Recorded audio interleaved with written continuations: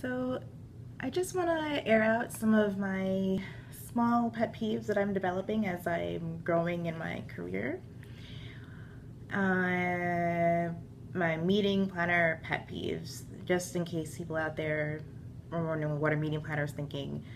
Number one, if I tell you how I want a room set, please don't tell me how I should set it. If it doesn't fit, yes, tell me it won't fit. But if I say that my meeting is being done in a U shape, and then you tell me that you think it'd be better in crescents, and you set the room in crescents, I didn't ask for that. And so when I come to you and then tell you to change it back, I may not speak the language that you speak, but I read body language very well. Don't do that. Like, cut that ish out, because it's not flying with me, it's not flying with anyone on my team, and I don't mind being the heavy, so here I get to be the heavy. Don't do it. Don't tell me that the menu that I have chosen isn't enough for the people. Now, if you need me to spend more money and you haven't created minimums and you just want me to spend and this is how you're gonna do it, that's one thing. And I'd rather spend it on amenities, or I may rather have it in, I don't know, some other kind of a package or a takeaway. But I don't need to waste food all the time. So don't try and increase the items on whatever it is that I ordered because you think it's better and then charge me for them after because I ordered it. I didn't really order it. You suggested it and I said it's not probably a good idea, and then you added it on. I'm going to assume it's a gift from you to me. If I tell you I need food in a room for a meeting, for a relaxation session, for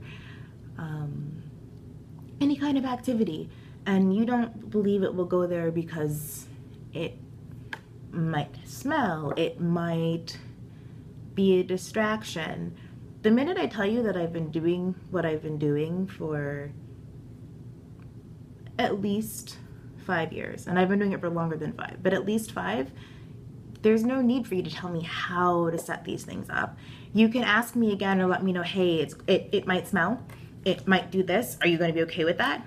If I say yes, don't try and get like your manager or another manager or the general manager to come to me to tell me that, by the way, I know you want to put food in this room, but if you put the food in this room, it's not going to, it'll have a smell. Or yes, I'm aware of that. I am also aware that the reason why I'm serving whatever I'm serving in the room is probably out of time constraints. If I'm asking you to do it a certain way, it's because I want it that way. Don't show me food in a tasting, or let me try food in a tasting and then totally change it when I have the event.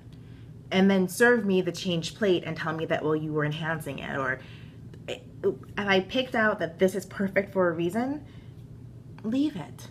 Don't try and change last minute. Don't try and rearrange things. Don't improve or reinvent the wheel. Whatever I had at the tasting is exactly what I want at my event. If you need to enhance something, check with me first, especially if, no, just check with me first. I can't think of a reason why you wouldn't. Please label your food. Please label, label, label, label all day, every day. I'd rather that you have too many things listed and then I have to have them taken away. But label the food. And don't tell me because I can see it that it's self-explanatory. I don't know what you made. I don't know what's in your tiramisu. I'm in Saudi Arabia. You don't have coffee liqueur, so what's in your tiramisu?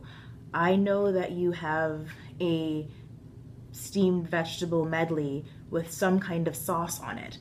What's the sauce? What's in it? What kind of, is it butter? Is it oil? Is it parsley? You haven't told me what's going on here, so I don't know.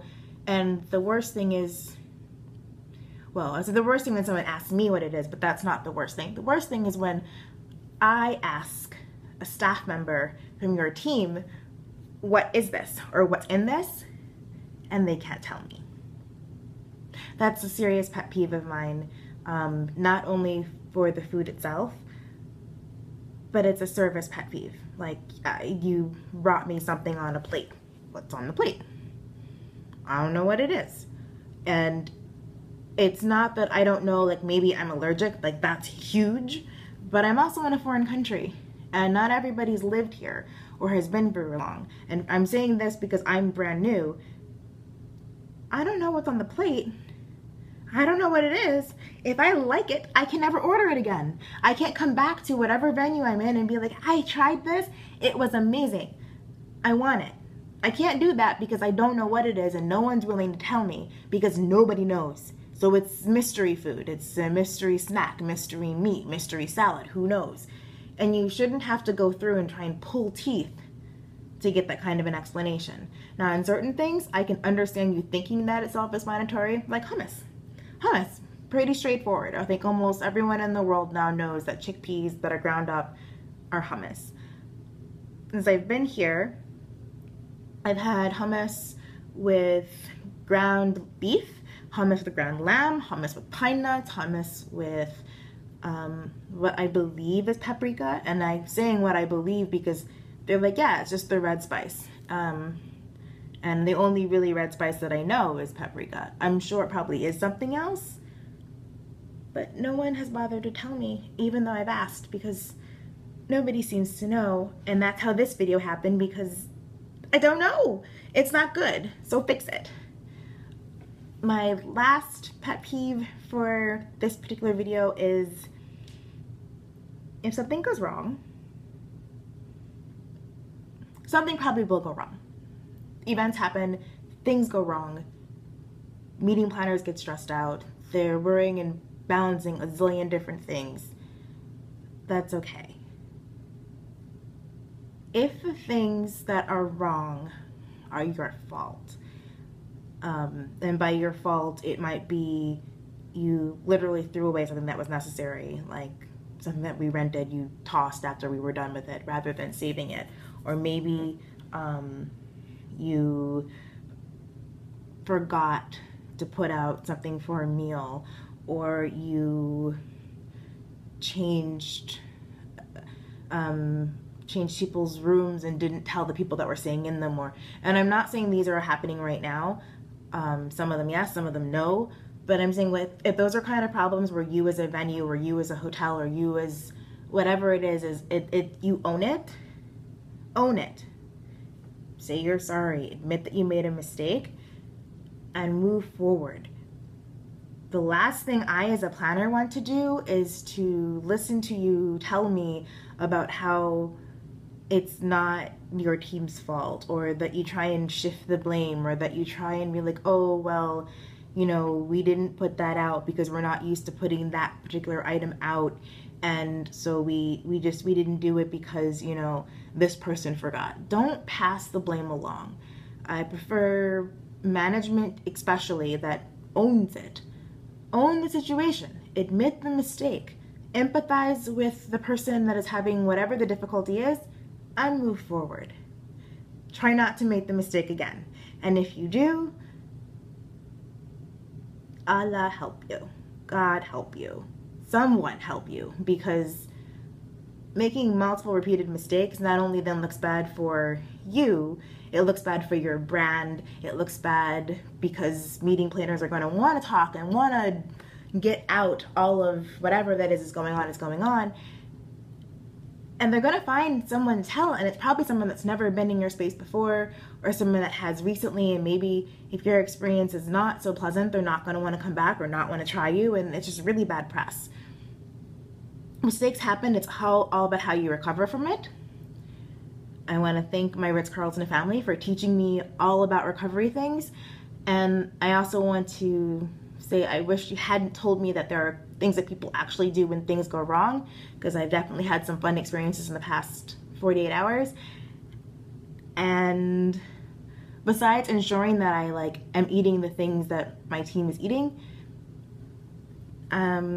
I'm totally sitting right now through a pass the buck situation that's incredibly frustrating because I've worked in hotels, so I actually know where the fault for most of these things lie or where it should lie. I don't know what the structure of this place is, but I know that it exists. Not very good. I do know that they will figure out a way to make it right because that's what real hoteliers do. I just don't know how it's going to happen. And that's really not my worry because I'm not on that side for this particular event. So these are my little meeting planner pet peeves. If you're out there and you're going to do something with me, please take note. I'm very detailed. Whatever I ask for, I want. And if I didn't ask for it and it's an enhancement, please let me know in advance. It may be something that I took out because someone's allergic to it. It may be something I need just because it ends up being necessary. I needed an ambulance. We typically have our health team on standby. And I actually needed the ambulance that people told me we really didn't need. So, yeah. Suggestions? Yes, but at the end of the day, whatever the meeting planner wants is what they want. And if I do something and it doesn't work, I will take the blame for it. I'm the meeting planner. I'm happy to be like, oh, we tried this cool thing and it didn't work. We won't do it again. But if I ask for something and it's unusual to you and you don't understand why I need it to happen, you can ask me. But at the end of the day, I'm paying for it. I want it just the way I asked for it. That's about it. So this is your desert debutante signing off for tonight.